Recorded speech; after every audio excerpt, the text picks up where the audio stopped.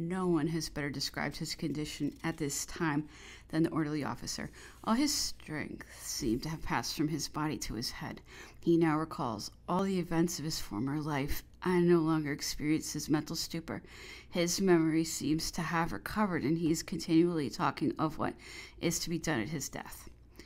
The will he had just drawn up, written twice in its entirety in his own hand, with the exception of estimates drawn up and written by Masson, a result of profound meditation, and the most serious accomplishment of his captivity, proved upon an analysis of its provisions to be a most amazing resume of his life, of his infancy and youth, of the men he loved, those he appraised, those he pitied and immortalized, because they were sacrificed for his cause and persecuted for having served him.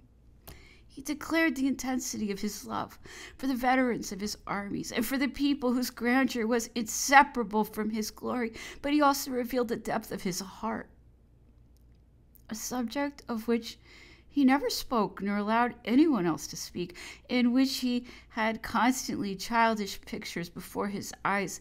This was what filled his will, just as it filled the heart of his father.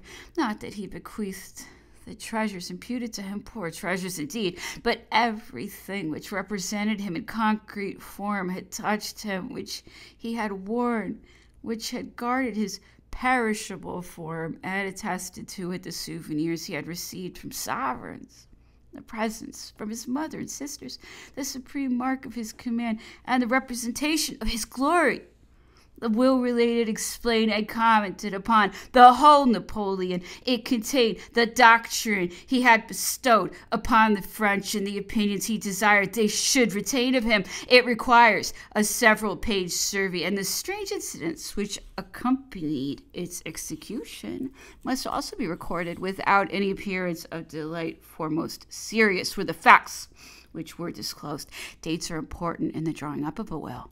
Until the day before his death, Napoleon was in full possession of his faculties and looked upon death with the perfect clarity he was wont to regard a battlefield. But as life ebbed away and weakness increased, must he not have existed in a sort of dream or spell?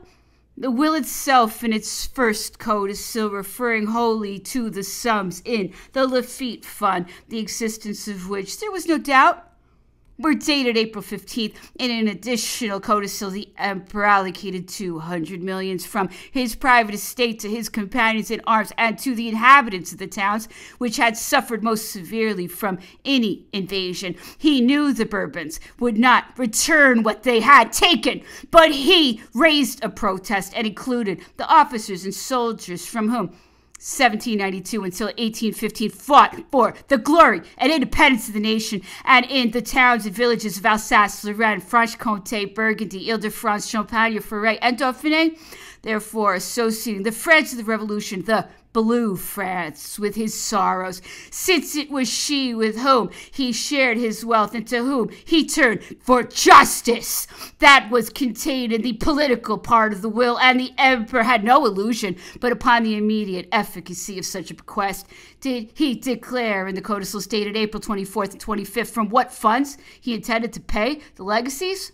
From capital which he actually did possess, and which he was fairly sure to be able to distribute, he passed on to much less tangible estate, irrecoverable claims, the recovery of old gifts, and former liberality, and IOUs. But with regard to that which he wanted to leave to his faithful followers, he knew himself to be so poor that he was obliged, at least in imagination, to exaggerate that miserable pittance intended for them, which he believed constituted his fortune, and of which half was known to have been stolen from him.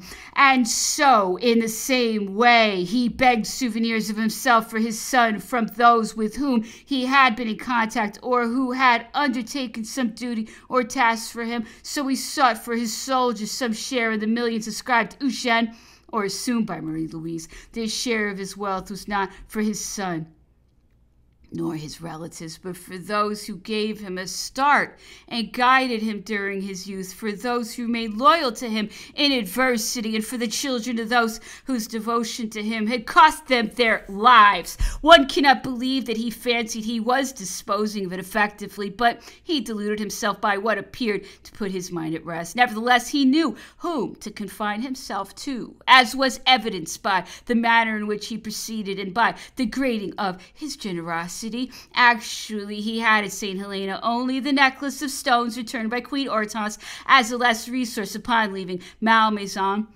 and little reserve hidden from the English and augmented by various deductions from the funds sent from London. He requested Marchand to bring him the necklace and said he returned it to him. Good Hortense gave it to me, thinking I might need it. I believe it's worth 200,000 francs. Hide it on your purse, and I give it to you.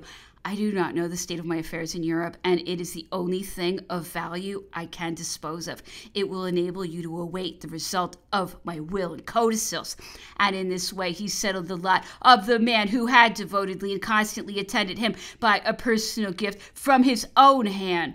The 300,000 francs he possessed he shared among his companions according to their rank, and to defray the cost of their return journey. There was still some more available money, so as contained in the first codicil, he disposed of the 6 millions he invested upon leaving Paris together, with the interest thereon at 5% since July 1815. He must have thought that this sum would have risen to between 7 and 8 millions, but he actually settled only 5,500,000 francs, and by doing so considered that he would have put the bequest subscribed to this sum of money outside the pale of all possible reduction. He was still in complete possession of his faculties when on the 22nd he signed all the inventories brought to him. The cases and snuff boxes remained to be listed. He asked Marchand for the casket containing them and dictated a list of them. He put aside one box for Lady Holland, one adorned with a beautiful cameo, which was given to him by Pius VI after the Treaty of Tolentino. He himself wrote on a card, Napoleon to Lady Holland, a token of esteem and affection, and ordered Count Masson to dispatch it, at the same time expressing his gratitude to Lord and Lady Holland. He picked out another box intended for Dr. Arnott, to which Masson added 12,000 francs in gold. The box, which was of gold, bore on its lid a long design depicting bunches of grapes around a blank shield. The Emperor, while talking to Marchand, said that his initial should have been engraved on it, and taking some scissors, scratched a very badly formed N with their point. This autograph N was considered by Dr. Arnott more precious than if it had been executed by the cleverest engraver. After the inventory of the snuff boxes, the Emperor asked Marchand for a list of the things deposited with the Comte de Turenne, keeper of the wardrobe. He disposed of them, giving the greater part to his son, and dividing the rest between the Empress, his mother, Fesch, Eugene, Princess Pauline, the Queen of Naples, Queen Hortense, Jerome, Joseph, and Lucia. Had commanded that a locket should be made of his hair for every member of his family, a bracelet for the Empress, and a watch chain for his son. Nothing could be more real, more practical than these provisions. He spent the morning the same day in writing his codicils, one of which he bequeathed the 2 millions left of the funds sent in gold to Empress Marie Louise, his very dear and beloved wife, at Orleans in 1814, another in which he dealt with 2 millions in the hands of Eugene from the liquidation of the Italian civil list.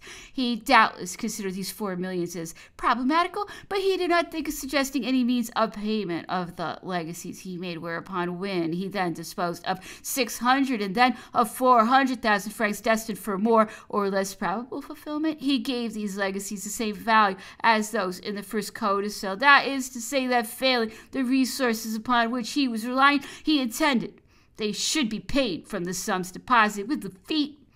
But was this Lafitte capital sufficient to discharge legacies amounting to 6,810,000 francs? He was so doubtful of it that he reduced his debit of 225,000 francs on one account and an allowance of 20,000 francs on another. And so he blended in a most wonderful manner the power of imagination and practical policy, which overlooked no detail, weighed up and adapted everything, even provided for the expenses, the administration of such a succession and rule as might be appointed. There was more. There were the instructions for the executors of the will, dictated all through that morning to Marchand, in which the clarity of the calculations, the preciseness of their terms, the amazing test of memory, the prodigious enumeration of facts in 37 articles, some related for the first time with decision and order and explicit direction in every case, to all whom he appointed to the various tasks.